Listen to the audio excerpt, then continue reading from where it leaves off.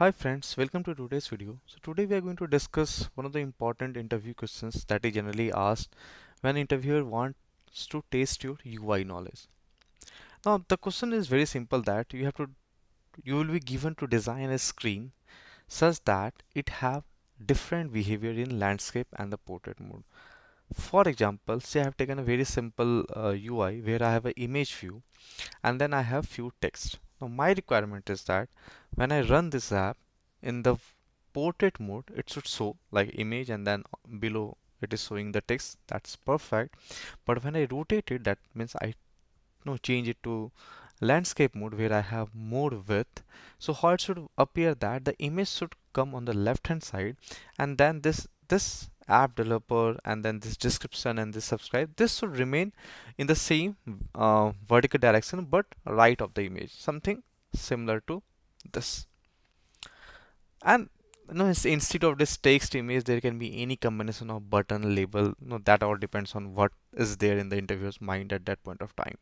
So let me write few line of code and then I'll make you explain what I'm doing.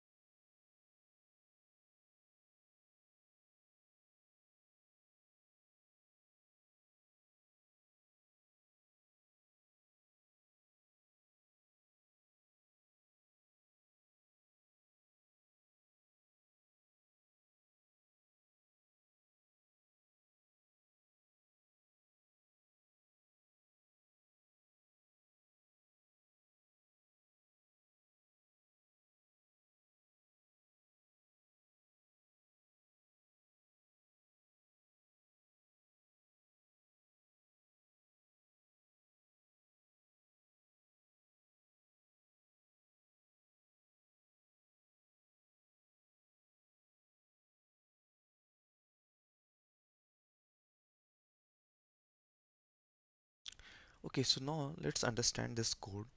So the first thing that we have to understand is this function.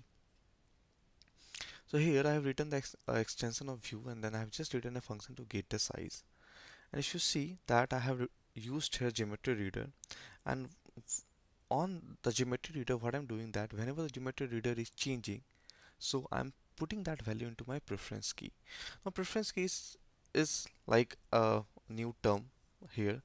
So basically preference key we use to send the data from child to parent. Let's say that for example you have a scenario where you have a parent view and you want to send the data to child view. It's very easy because parent has a reference of child. But let's say that it's a vice versa. Now you need to send the information from child to parent. Now there are multiple approaches. We can use binding, but in that case what you need to do, let's say that you have multiple view hierarchy, you have to use binding at each level to bind each views with the parent, right? Now to solve this problems, the easiest way is we can use a preference key, and it can easily transfer or it can easily transmit your data from your child to the parent level. Okay, so if we have a child views and parent doesn't have that value, we can pass that via preference key. And in this case, what we are passing the size, because see this size is going to change here, like when we are moving from portrait to landscape, and this we have to notify it to our parent view so that our parent view can also accommodate that. Okay, so I'm using this on preference change modifier so that whenever the preference changes, I can just notify my on change closer, and whenever there is a size change, I'm just setting it to my preference key. Okay, now if you come to this uh, container view that I have defined, so this is more or kind of a generic view which we can use for multiple views. It's not like that this landscape and portrait that we are drawing is just limited to one screen. It can be for multiple screen as well, right? And here I have used a view builder. So with this view builder I will be passing my content. This content will be the content of the view that you want to draw.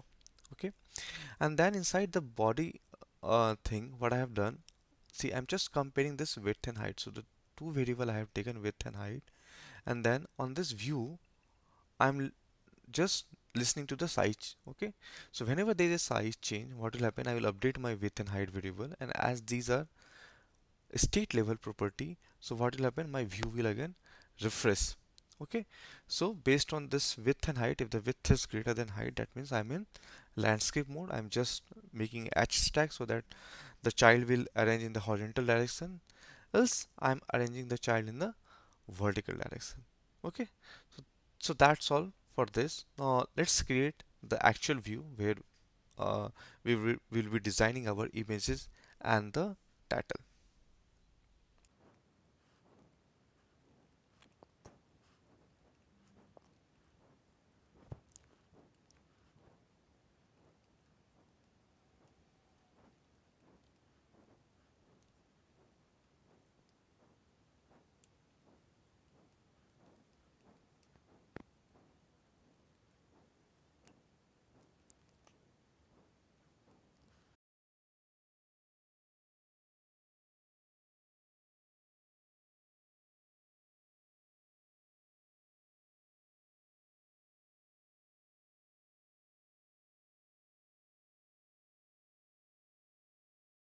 So I'm done with my code. So if you see, the first thing that my code start with is this adaptive container view. So now this is the same struct that I have created here, this one.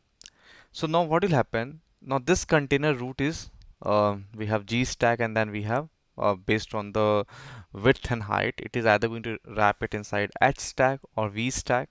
So that's the reason that further I have not taken any V stack. If you see, I have directly taken this adaptive container view because I'm going to get either V stack or H stack as my uh, main container. Okay, and then I have taken an image, then another V stack which contains my text, another text, and then another text. Okay, and let me bring my assets here.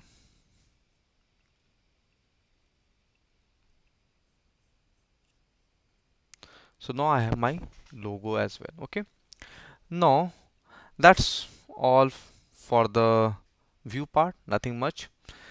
Now we have to use this, the new view that I have created, that I have to call from my content view. Okay, I'm going to just delete everything from here and then just use this view. Okay, now let's first run on the iPhone and then we'll also run on the iPad also as well. Let me check which iPhone I'm using, 14 Pro. Okay, so if you see that we are seeing this image and this text that what we have taken in a vertical direction. Now let's rotate this screen and see whether it actually rotates or not. And now if you see that the image appears on the left hand side and all the text remains in the vertical direction in the right hand side. Okay, that means the code that we have written is perfect. And if you give a breakpoint, you can even see that how this preference thing that we are using to actually build this, that is working. So whenever you change the screen, it actually calls. So let me just put a breakpoint after changing it back to here. So let's say that if I put a breakpoint here, okay, and let me rotate it. So see, it got stuck. So basically what is happening that now the geometry reader gets a new size. So it is setting that to my preferences and then it is calling my modifier. Okay, and then my height and width is getting modified, and that's how my screen is refreshing. Now let's do one thing. Let's change the simulator from iPhone to iPad, and let's see that how it behaves in the iPad. Okay, so if you see in the iPad also, in the portrait mode, it's coming perfect. And if I change it to landscape mode, it changes. Okay, so the code is working both in the landscape mode and the portrait mode. Hope you liked this video, and if you have really enjoyed watching this video, please do subscribe the channel and do share among your iOS groups that you are part of. Thanks for watching. Thank you.